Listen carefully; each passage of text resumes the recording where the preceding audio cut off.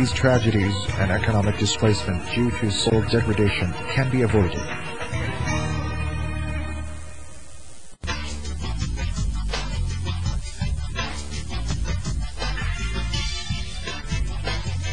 Agriculture, chemical degradation, physical degradation. Aside from reforestation, bench terracing, contour farming, and sloping agricultural land techniques, what are the other technologies commonly used in the field? Concrete walls and barriers. Concrete is naturally rigid.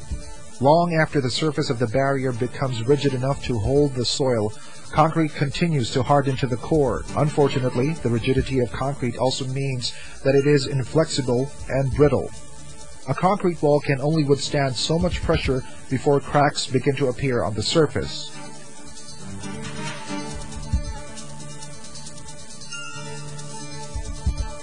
The soil is carpeted with layers of plastic linings containing it in much the same way as concrete, and since plastics are more flexible, they are less prone to break under stress.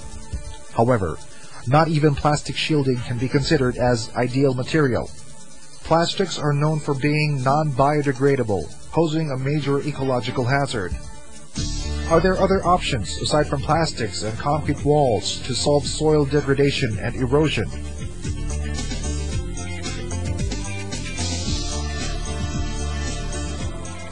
Bioengineering is a method of solving engineering problems, civil engineering problems using plants. Bioengineering is a breakthrough application which uses living plants. The plants eventually become part of the soil to help bind it together, preventing erosion.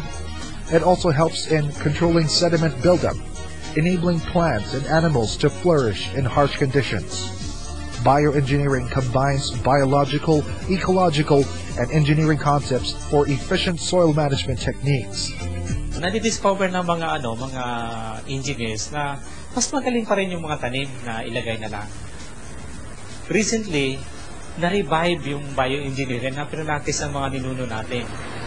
Yung mga una nag-revive noon, yung mga Dutch, mga Germans, na masyado silang concerned sa environment.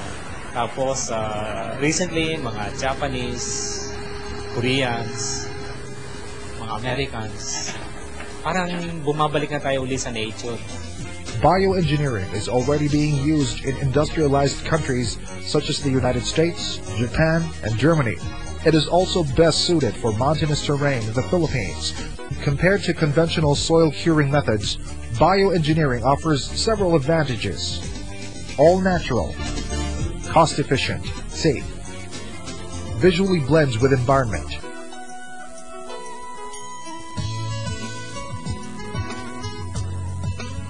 The arrival of bioengineering provides an opportunity for marginalized rural Filipinos to have an additional source of income. For instance, bioengineering-related projects have emerged in various parts of the country. These communities produce the cocoa fiber and geotextiles that are used in bioengineering. They are organized into cooperatives and community-based work groups to respond to the growing demand for geotextiles.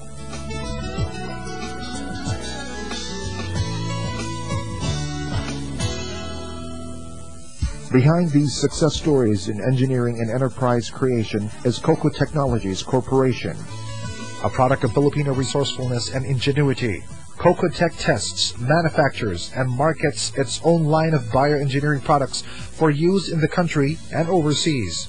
Coco Tech is committed not only towards environmental preservation, but also the economic upliftment of rural communities in the Philippines.